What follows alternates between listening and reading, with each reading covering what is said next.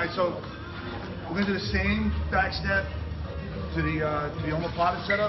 But I'm gonna go to the triangle and I'm gonna bring it to Wristlock City. So here, boom, pass. Come in. Back step. Grab his arm. Put his arms on this side. Okay. I step over Z, pick up his head, switch, come to the triangle. I want to reach under, finish right here. But if I can't finish, look, I'm going to grab 2-on-1 and Americana. Or wrist lock.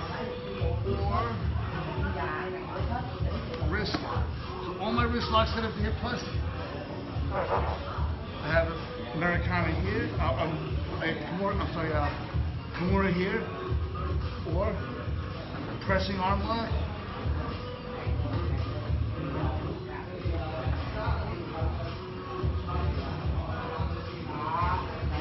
Or you can do both together. So, play around, have fun, guys, alright?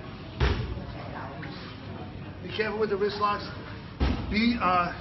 IBJJF, you have to be blue belt or above to do wrist locks.